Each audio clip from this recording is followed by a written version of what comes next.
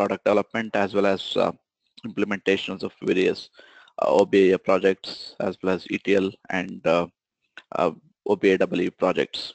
Basically, I started as a ETL developer with Informatica. Later, I moved on to ODI, OBIA, and implementation side. Okay, that's about myself. About today's session, we'll quickly touch upon the basic concepts of OBIA and any questions about the structure of this course. Anything like what is your background and what is the requirement, anything of those questions if you have, I will take it. This session will be roughly around 30 minutes plus the question and answers. Fine. Let's begin with the introduction about this product, like having a overview. What is OBIA means, right? So many people will ask me these questions: is OBIA and OBIA are same, right? So like, what is the difference? What is that product itself? OBIA is out-of-the-box data warehouse. What do you mean by out-of-the-box data warehouse? What is data warehouse? So whenever we have a transaction systems, OLTP transaction systems, to understand in which direction our business is going towards, to understand it, to understand the trend, to get the insights of the business, we have a business intelligence. Right? To get such reports, dashboards, etc., we need to build data warehouse from the scratch. We have to read the online transaction systems, build the ETL, build the reports on top of that. So here OBIA is the out-of-the-box warehouse, which is BI apps, which is available for us. What does it mean? It means there are so many systems around us, right? There are so many ERP systems, there are so many CRM systems, HCM systems, right? There are so many systems around us. Probably there is a, say there's a big organization which is using a ERP system. There is one more organization which is using a similar ERP system. That means the internal metadata what is available will be same in both organizations. The structure, I mean, when I say data, the metadata structure, correct?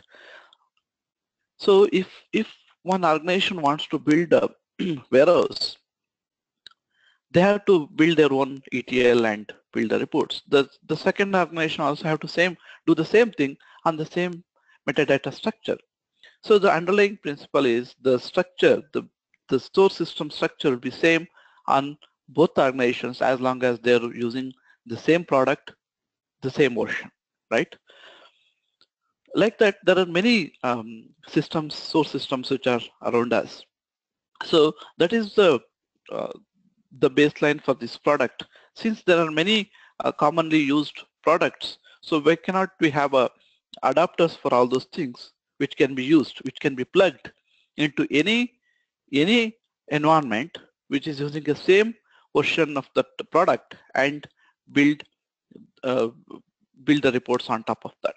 So that is the OBIA all about. So that is a pre-built warehouse which is available, which can be plugged into any source system using the adapters which are available and light up the dashboard. So there are many dashboards, there are many reports which are available out of the box. On top of that, that can be highly customizable. You can say if there is a report which is probably not, you want to add more metrics into it, or maybe you want to build a one report of your own, that time also we can build one more report. So it can be customized at any level. It can be customized at ETL level or reporting level. So this is about the product overview. and we will learn more about the customizations, etc. in upcoming sessions. So it can be it can be used ERP systems, CRM systems, but within ERP there are so many analytics which are available. So there is a resource planning analytics, right? These are the ERP, uh, the analytics which are under the resource planning analytics. See, there is a HCM, manufacturing, procurement, project, supply chain, student analytics. There are many things which are available.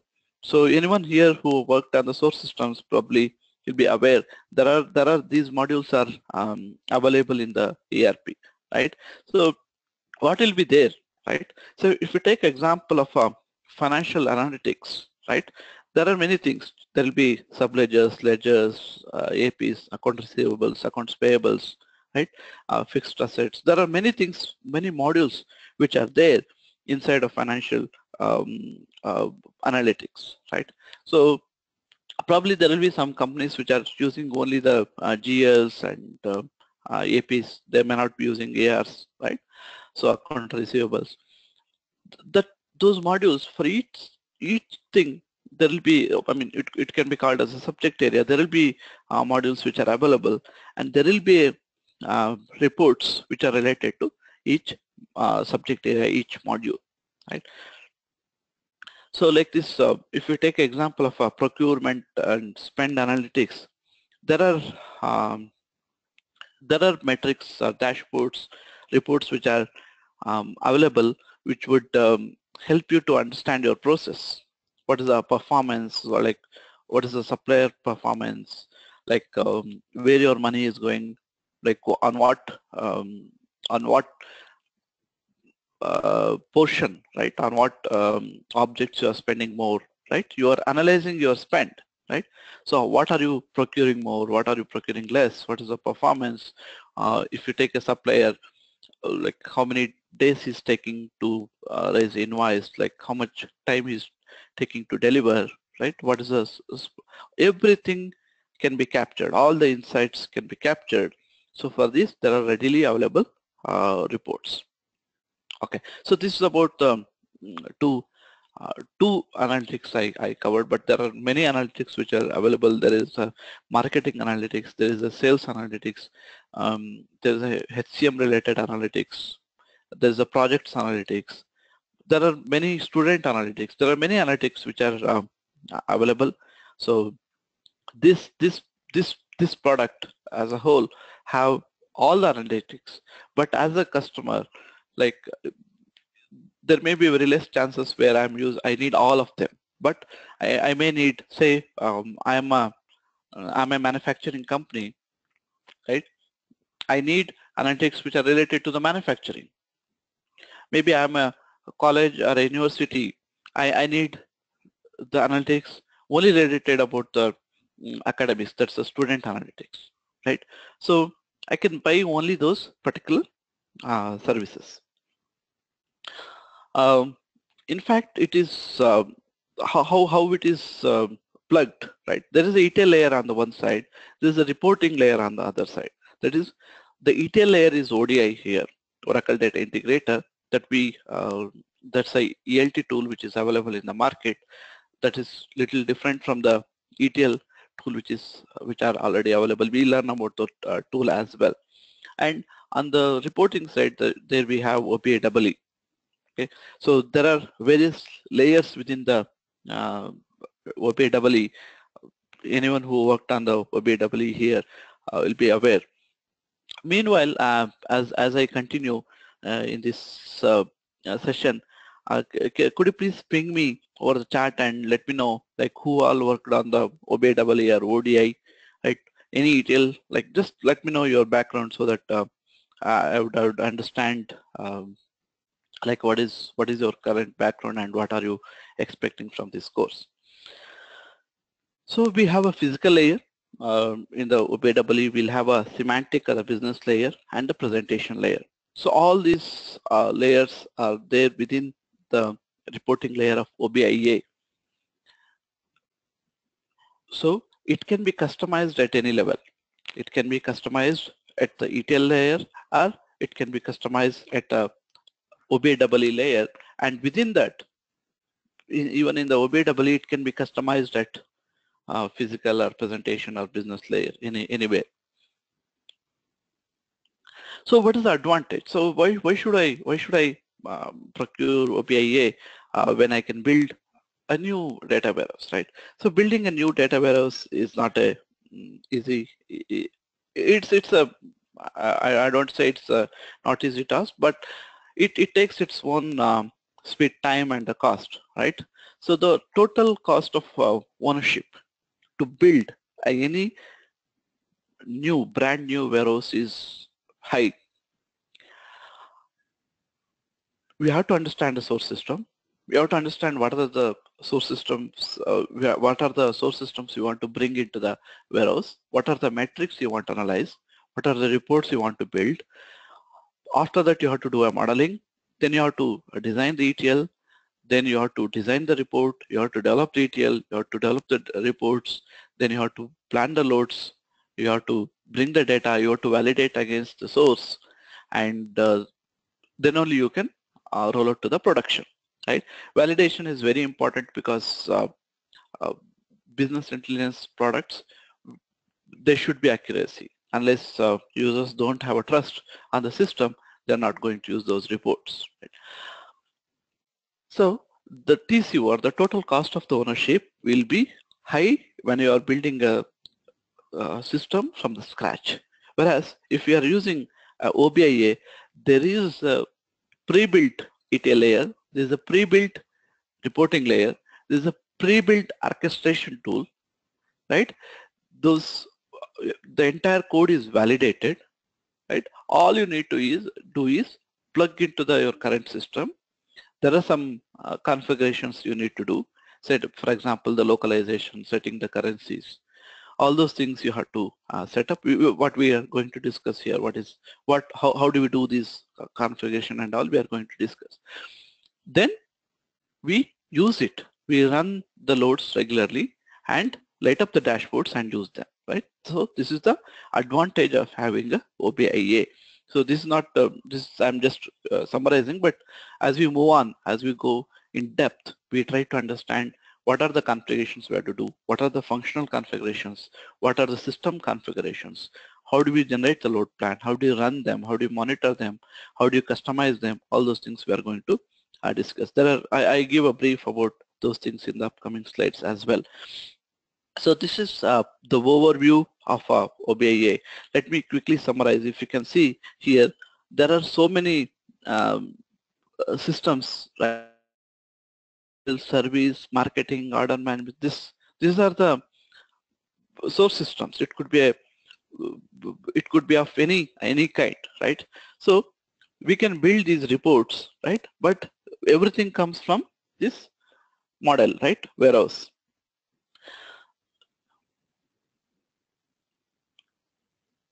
And these things can be customized at any level. So for example, it could be there are various source systems which are, it could be a EBS, it could be a PeopleSoft, it could be a Siebel, right? It could be JD, it could be a flat files. There are so many source systems which are supported by OBIA. Uh, you can buy, say for example, there is a customer who is using UBS. Within EBS, he is using only the financials module. He can buy only that one and configure only those things and use them, right? So that is how it is. So as we move on,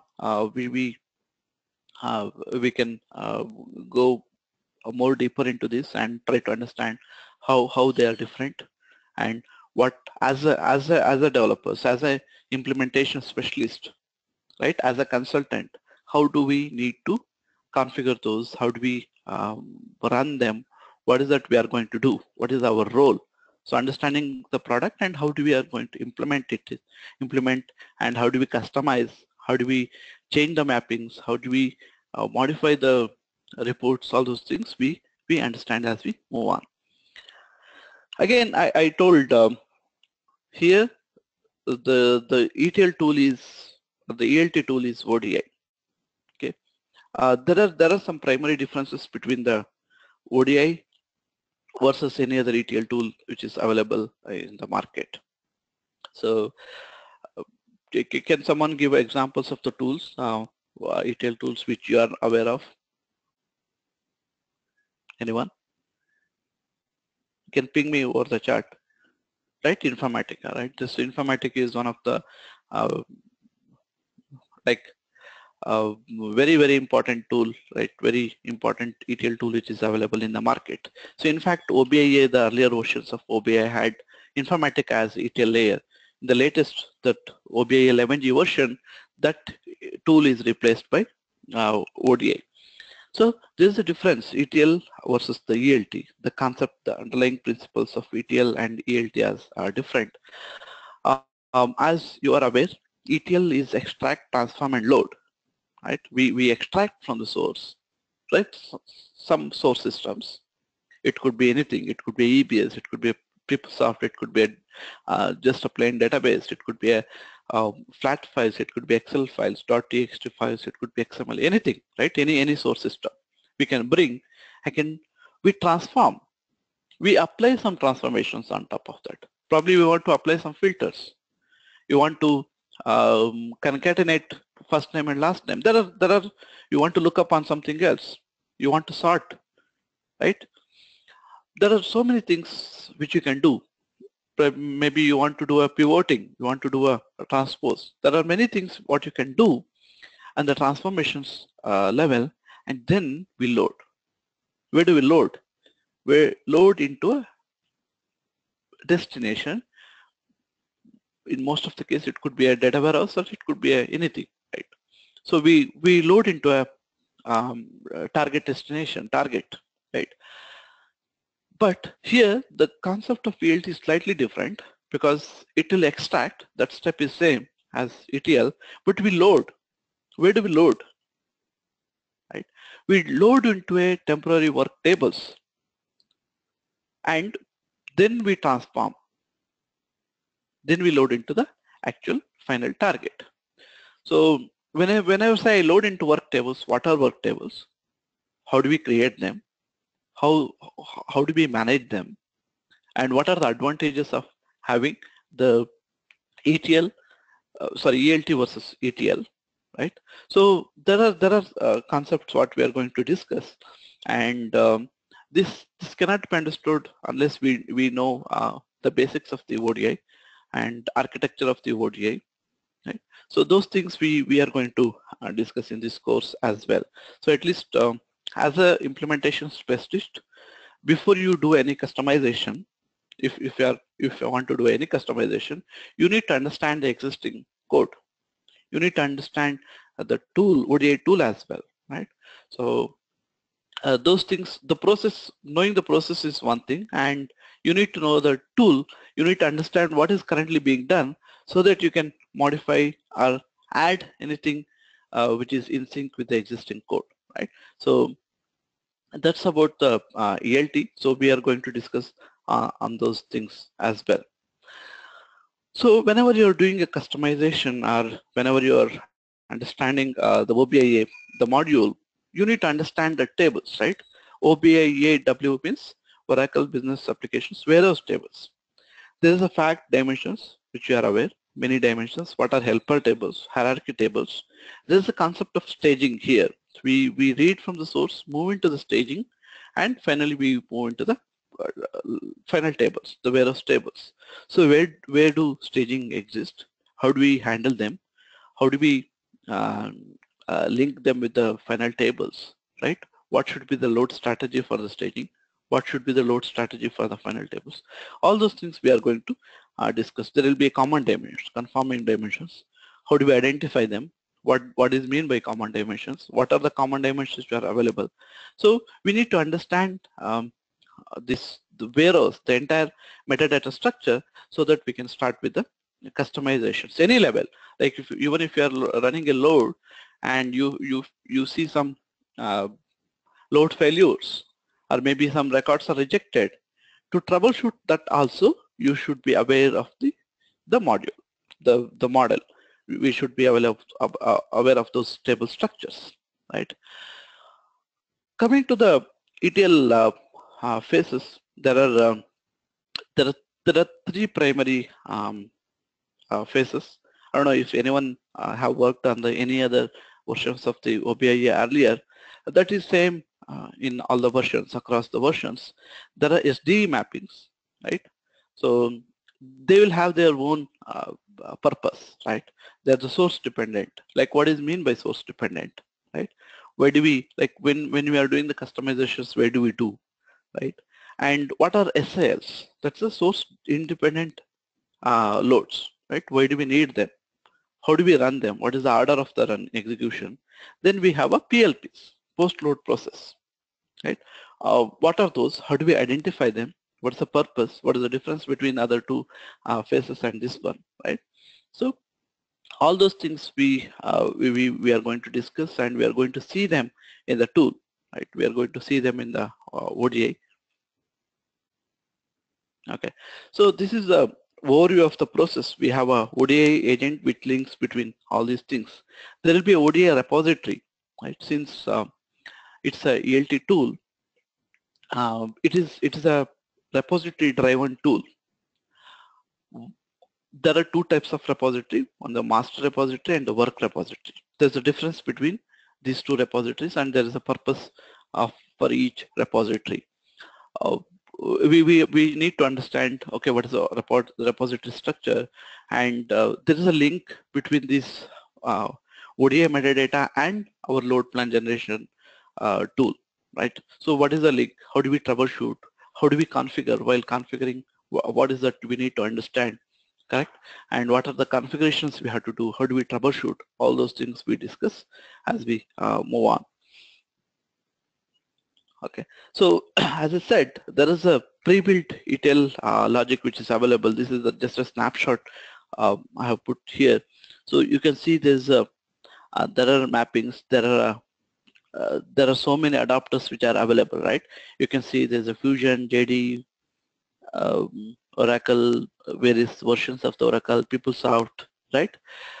All those things, all those adapters which are available, we may need to work on any of them.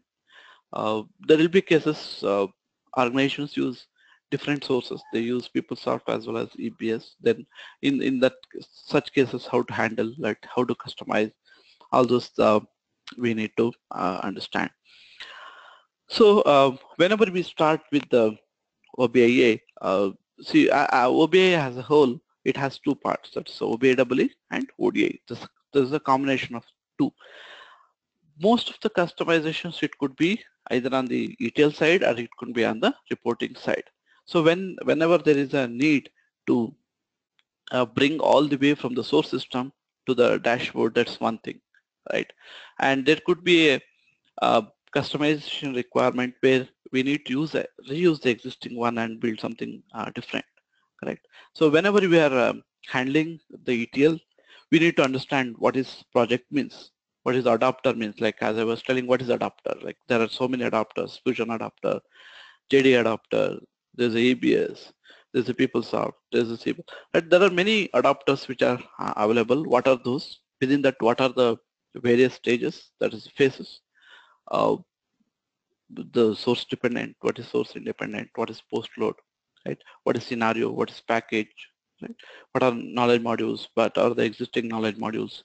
So we need to understand these things. It's nothing but knowing the ODI as well, right? So to get a better understanding of this whole product, we need to understand ODI and as well as OBIA. If you have knowledge of these two, like what we are going to cover in this course as well, then we need to understand this the product as a whole, right? There will be load plans. We like, if everything is set up, we are going to execute. There could be failures. There could be load plans which are running, maybe daily loads, weekly loads, based on your customization, based on your configuration. There will be loads which will be running, right? So we need to understand them. For example, if you are adding something new to the system, we need to add them to the system load plans which are already in place, right? So all those things we need to uh, understand. So as I said, that could be a multi-source environment, right? There may be two different versions of the same um, ERP, right? You may have a R12 and R11, for example, right? So those things we need to understand in case of different source systems. How do we handle? How do we differentiate them? How do we troubleshoot them? All those things we are going to cover. So this is a just a snapshot of a functional setup manager. As I said, we need to do a lot of functional setups, right? Uh, it's a part of the configuration. Whenever you set up and install OBIA, there will be a need to do a functional configuration. For example, what is the currency you're going to use, right? What is the language you're going to choose? So what are the offerings? Like it, as I said, probably you're using only few modules within HCM. What are those you're going to enable? How do you enable? Right? How do we orchestrate? If you're adding a new customization, like if you're adding, say, the entire uh, couple of packages into this existing ETL, and how do we configure? Say if you added into the load plans, how do we come? What is that you're going to do in the functional manager or configuration, right? So the, we need to understand the relationship between each and everything so that we understand the whole product. So understanding OBI is nothing but understanding the the sub tools which are used inside the product and knowing the relationship, right? So that is about the functional manager. So uh, the final goal of any warehouse is we set up everything and we need to ensure that it will be running in a periodic manner, right? It could be daily, weekly, once in 2 days, once in 3 days, and so on, right? So everything is developed, we rolled out, then we define the load plan, we test it, we generate the load plan, test it, and execute, test it, validate it, then we monitor the load. Then finally we roll out to the production, and there also we need to monitor it. We need to monitor. So any failures in the system, maybe due to the code issues, it could be because of some key violation issues, it could be because of some unidentified characters, or it could be a space issue, table space issues. There are so many issues what comes when the daily loads are happening. So we need to troubleshoot, we need to understand. That also we do the exercise where we are going to define the load plan, generate the load plan, execute, see what are the issues we are going to face, and try to fix them, right? So this is about the whole product. We started with the introduction about the OBA, what do we need, what are the advantages, like how it is different from the existing ones, right? And how we are going to do customizations, right? What are the components we need to understand? All those things we covered. So in this course, we are not only understanding the product, we need to how do we configure, what are the various components inside that, how do we identify the helper tables, how do we identify the staging tables, how do we troubleshoot, right? All those things we are going to cover, and we are going to do hands-on as well. So um, that's all I had for today. I see a couple of people who are worked on OBEE. I see, yeah, 11G. So fine. Okay. Any questions? Please let me know. You can ping me over the chat, or you can speak up. Anything. It could be about the tool. It could be about the course, the structure.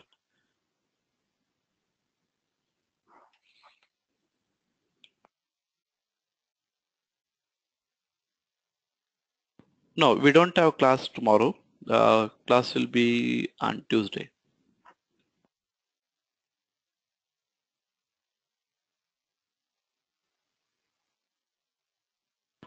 Yeah, installing everything on your laptop could be difficult. There will be VM which you can use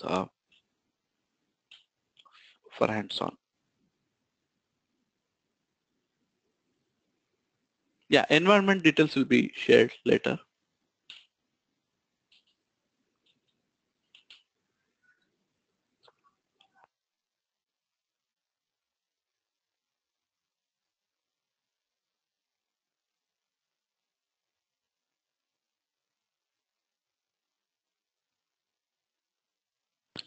Fine then.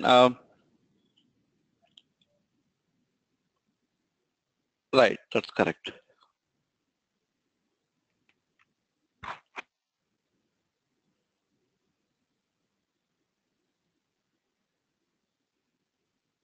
Yes, it will help. If you have experience on ODI and OBIA, you can pick it up. It's not a knowing any one of them is advantage. Even if you don't know either of them, and if you have a SQL knowledge, then also it will helpful. Yeah, if you have worked on any BI project on any using any ETL or even having a source system knowledge, all those things will help you.